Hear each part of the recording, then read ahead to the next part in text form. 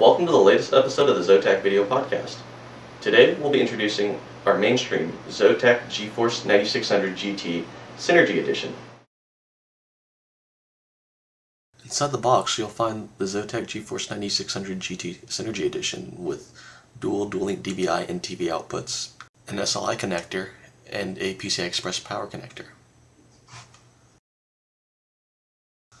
Bundled with the card is a DVI-to-VGA adapter and a dual MOLEX to 6-pin PCI Express power adapter.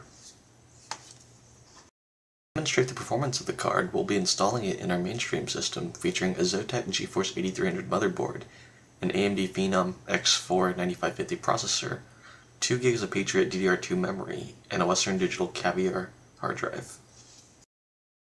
ZOTAC recommends a minimum 400 watt power supply for single card operation and 700 watt power supply for SLI operation.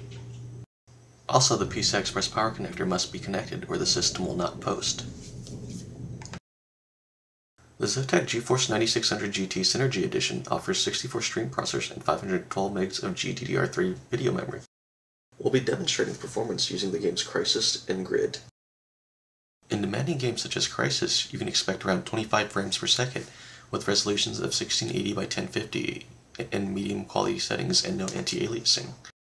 In games such as Grid, you can expect around 47 frames per second with resolutions of 1680 by 1050, high quality textures, and 4x anti-aliasing.